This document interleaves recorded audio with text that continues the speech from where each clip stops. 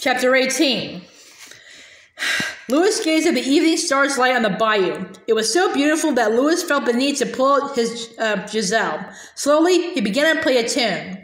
Naveen extended his hand at Tiana.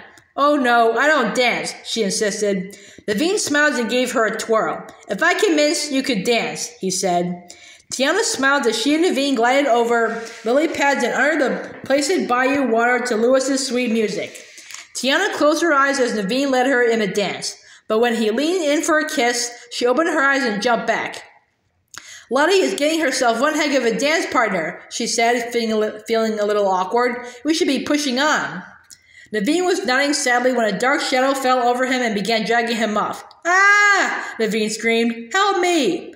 "Naveen!" Tiana cried as more shadows descended on him and yanked him away. Tiana chased after the shadows. She grabbed Naveen by the arms and tried to pull him back. Louis appeared and joined Tiana in a tug-of-war with the evil shadows. Ray grabbed onto Louis's tail and added his weight to the battle.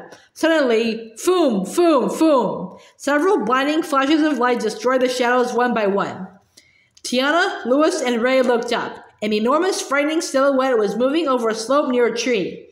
They shivered in fear as the shape grew larger and larger. Then suddenly, a tiny old Creole woman appeared. She blew the smoke from the gourd she carried with her and placed her hand on her hip as she came to a stop at the base of a large tree. They noticed that she was as wide as she was tall, about 4 feet in each direction.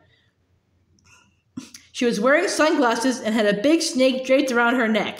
They did not need to be told who the strange figure was. It was the one and only Mama Odie.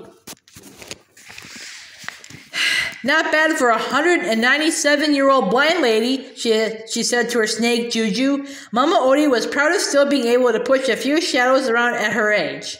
She waddled toward the group of friends and asked which one was in trouble with the evil Dr. Vasilier.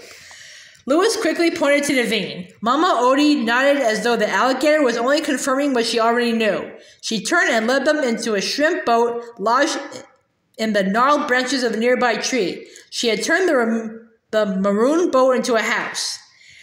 She put her face up to the big snakes to get a kiss.